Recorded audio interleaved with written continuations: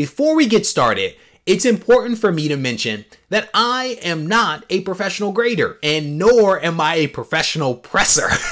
I am a guy that loves comics, that likes to get comics graded, and needed to find a way to save himself just a little bit of money by taking on some of that work myself. And I'm gonna be honest with you, I was super reluctant to do it. Super nervous to actually start this process of exposing my comics to moisture and buying the press and putting comics in the press. It seemed like a really daunting task. It seemed like something that I just didn't want to tackle. But thankfully, because of my wife, I actually decided to make the jump about a couple of months ago. And to be honest with you, it has gone incredibly well. I've pressed probably over 100 books, including books that are actually worth some money, not necessarily 50-cent and dollar books. I've actually pressed some books that are actually worth some money, and had some of those books actually recently come back from CGC with 9.8s and 9.6s. So I feel like I'm in a really good place to at least be able to put together a video to say, here's how I do it. Now, with that said, you are going to have to look at the things that I'm doing, the things that I'm saying, and evaluate whether you want to follow that same approach, because everyone's expectations and experiences are a little bit different. So I just like to put those caveats out there so that people don't watch this thinking that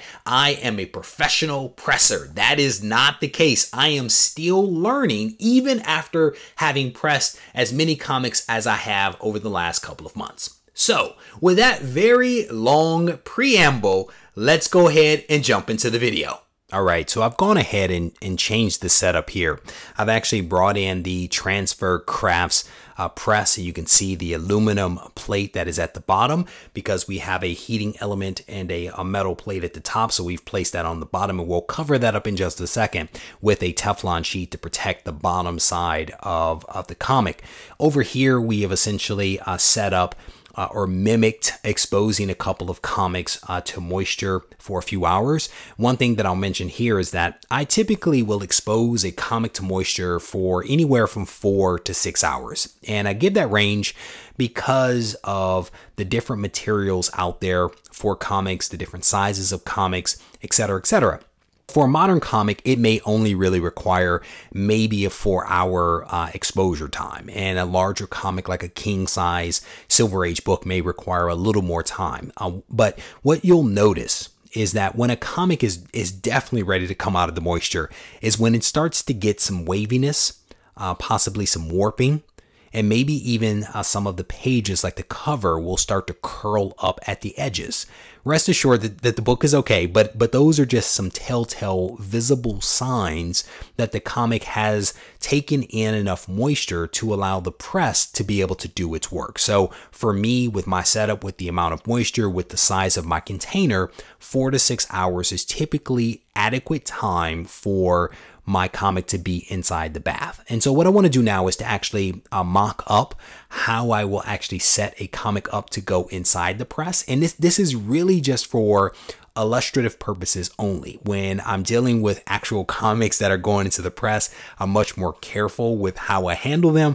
But I just want to kind of show you guys 2 methods for how I will use the backing boards and the Teflon sheets to protect the comic. And again, this is just for the purposes of understanding how I use these resources.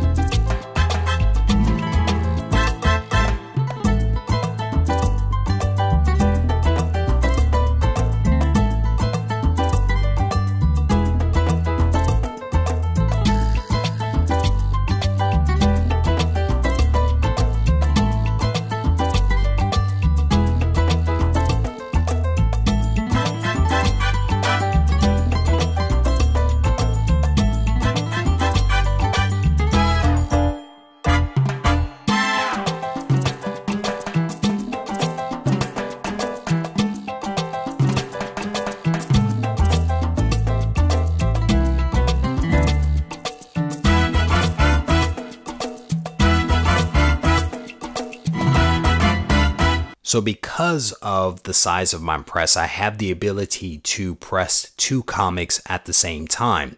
But because of the backing board that is in here, if I were to place both of them in their right side up, the backing board on the left might actually impact the comic on the right. And so I like to flip it over to give a little bit of space between the 2 comics to allow, to make sure that they don't impact one another inside, especially when I cover it up and all that good stuff. But this is just a safer way to go. And again, because I have that aluminum plate in the bottom, it is going to give me the right amount of heat to be able to press that book with the appropriate amount of heat and pressure. Now, what's important here is that if I have a comic that has more cover damage, I will put it right side up. This comic over here didn't have much cover damage, so that's why I put it, cover down and then the back cover up. It actually works quite nicely. But again, you may have to make some adjustments, move some things around, again, depending upon the comics that you're working with, the size of your press, etc., etc. And you also notice that I put down a Teflon sheet on top of the aluminum plate. That is, again, to provide cover and protection to the comic on the bottom side, because that aluminum does get hot. And now that I have the 2 comics in here, essentially what I would do is to place 2 Teflon sheets on top. And I just like 2 because I think that with the heating element being in the top of this one, I want to give the comic as much protection as possible. And again, this is just goes back to how I've always done it. And so I just continue to do it because I know that that method works. You might be able to do 1, you may need more. I honestly don't know. So I basically just placed the 2 Teflon sheets on top of the comic, and then I just drop the handle and then press it down. And then from there, I will go ahead and set the timer and also the temperature. For mine, what I do is I typically set the temperature at 175 degrees, and then I set the timer for 25 seconds. So I will put my comics in there, I will drop that handle, and then I will basically allow the timer to start counting down, of course, once it reaches its temperature of 175. And so I feel like that 25 seconds is more than enough time to expose the comic to actual heat. And then once the 25 seconds expires, I actually turn the press off and then just leave the comic in there for anywhere from 4 to 6 hours. I tend to go with closer to 6 hours than 4 hours. And again, a lot depends, again, like with the bath, on what type of comic you're pressing, how damaged that comic is, etc., etc. So anywhere from 4 to 6 hours seems to work pretty well for most comics.